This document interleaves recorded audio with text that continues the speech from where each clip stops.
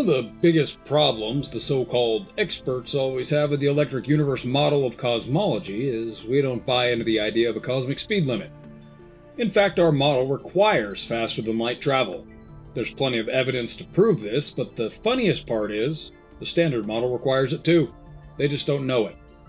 Allow me to explain. If you didn't have instantaneous communication, closely orbiting stars would experience crazy torque. So much that in a matter of hundreds of years, they'd get flung apart. Now obviously this isn't happening, and that's because gravity doesn't travel like a wave, at least not like the way we're told. Now, how do we know? Well, there's a few ways.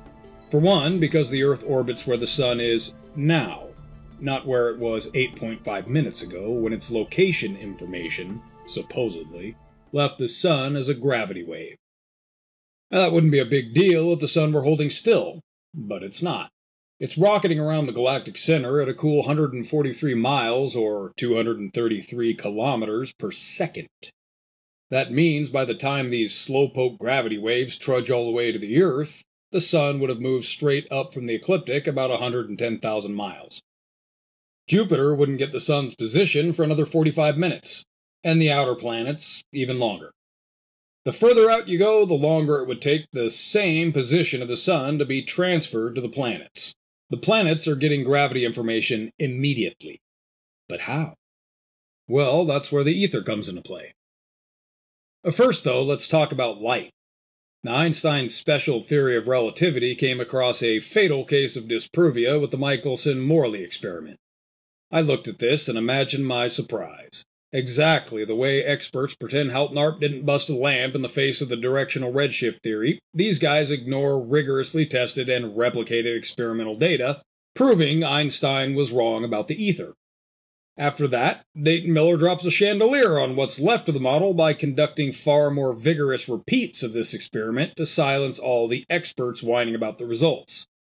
Miller and those that came before, by rotating a tabletop of mirrors and splitting a beam of light to bounce around and meet back at the start, were able to demonstrate that the ether had an effect on the speed of light, and that the predictions of relativity did not match the results of the experiment.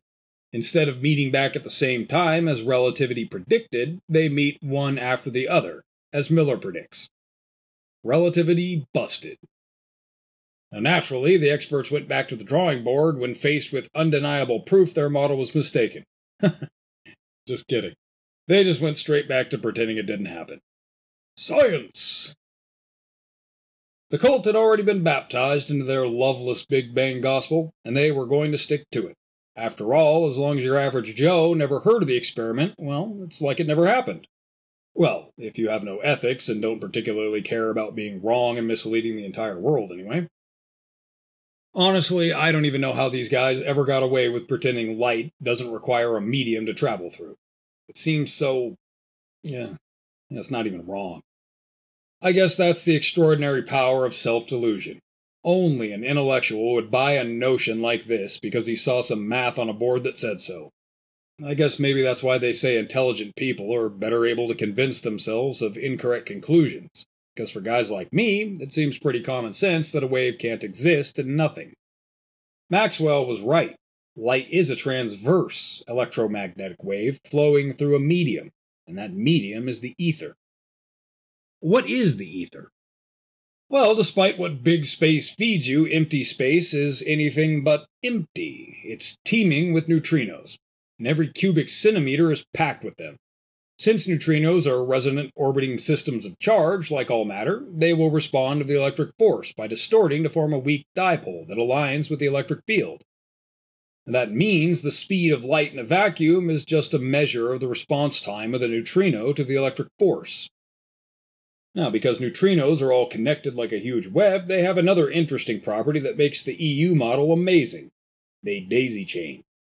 Every square inch of space is saturated with them, and they are all interconnected resonant orbiting systems of charge.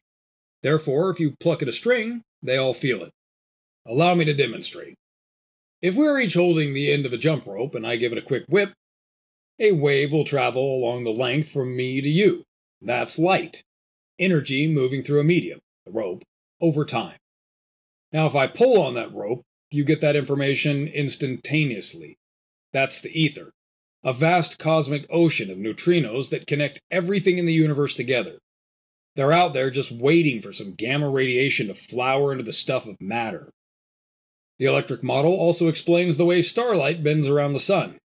It's important as it's a discovery that helped catapult Einstein to megastar status. But the residual found in the Michelson-Morley experiments shows that the Earth and all significant celestial bodies drag the ether along with them. The bending of starlight near the sun is just what you'd expect to see with the knowledge that there's an extensive neutrino atmosphere held to the sun by gravity.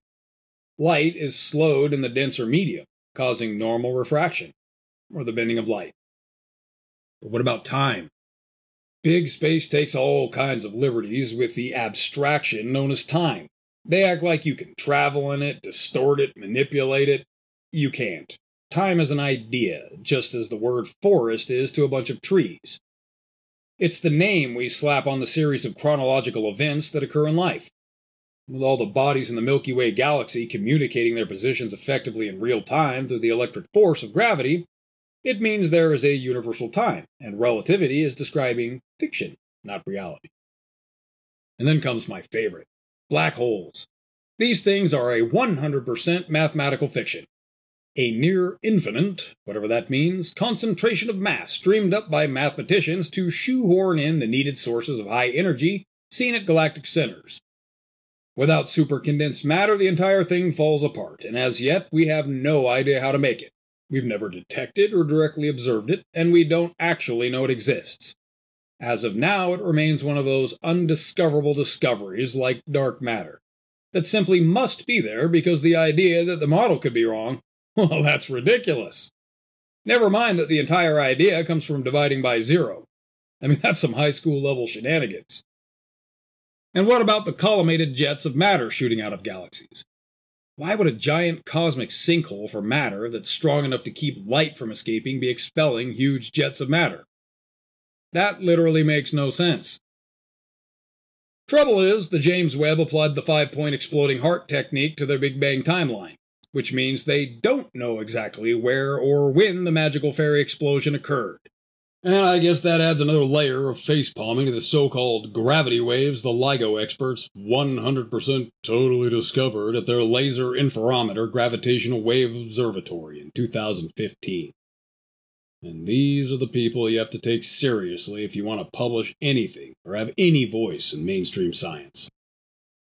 The EU model does away with fantasy forces and properties, dealing only in what we can see, observe, and detect in the real physical world. We can show that where electrical energy is concentrated at the galactic center, gravity isn't necessary. And this is because at the center of a galaxy there is no black hole. There's a plasmoid, a highly concentrated electrical phenomena that does everything gravity cannot. We know they're real. We don't need to add any magic to them. They just naturally do everything we actually observe. They explain the orbits, the strength, and the characteristics of galaxies, from their shape and structure down to their magnetic fields and collimated jets.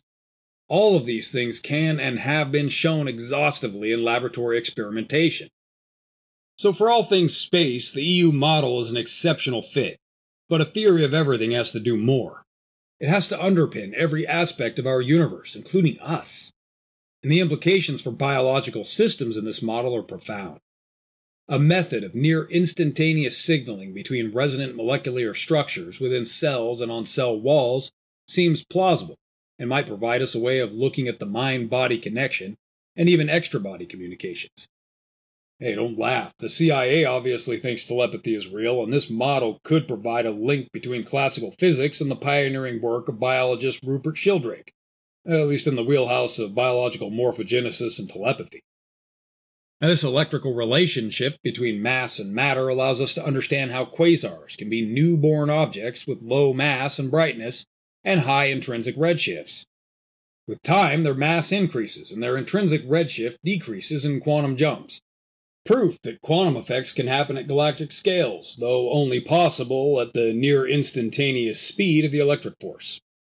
Spooky action at a distance, anyone? So if we're right, that means the currently accepted story for the life cycle of stars is nonsense. They don't self-immolate, and they aren't internally powered hydrogen bombs contained by gravity. They are externally powered arc-mode plasma phenomena that draw their power from the cosmic power lines of space, Birkeland currents. Now, we have no idea where these things come from, but we can see them stretching all across the solar system, and ranging all the way up to the monsters we see crossing from supercluster to supercluster. These are what give shape to our universe. So when you hear experts talking about super thin filaments that stretch a gazillion light years between galaxies, well, chances are those are Birkeland currents. These Birkeland currents, in combination with the groundbreaking work of Houghton Arp, hammer the nail into the coffin of the Big Bang myth. And the James Webb is the one swinging the hammer. Space isn't expanding. There was no Big Bang. We see these currents flowing everywhere we look in stunning clarity, even if the experts at Big Space are still pretending not to. But that's where we come to the questions we can't answer. The age and extent of the universe is unknown. We can't even really guess, and we wouldn't pretend to. That would be misleading. This series may seem like the basis of a theory of everything, but until we have answers to the most fundamental mysteries of our origins and where all this energy comes from, well, we're just guessing in the dark. The EU model of cosmology doesn't offer any guesses about where all this comes from.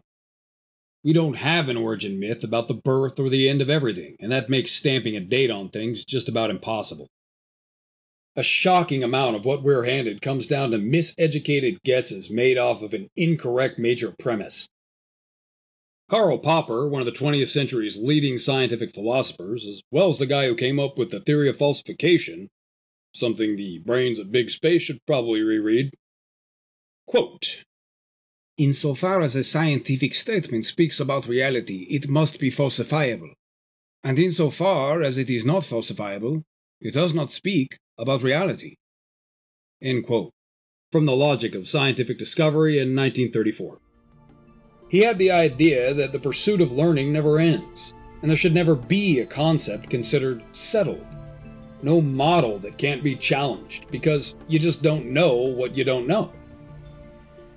But the good news for us here on this tiny blue planet, at least according to Wal Thornhill, is that we aren't isolated by time and space in a dark, dreary universe destined for a hopeless entropic demise. What a depressing story. Quite the opposite, ladies and gentlemen. We are players interacting with and living in a vibrant and interconnected electric universe, where every action is carried across an ether of neutrinos by the electric force. The fact is, the greatest unknowns are still out there, and we can't talk sensibly about a beginning of the universe since we don't know the origin of electric charge, and the nature of the electric force remains a mystery.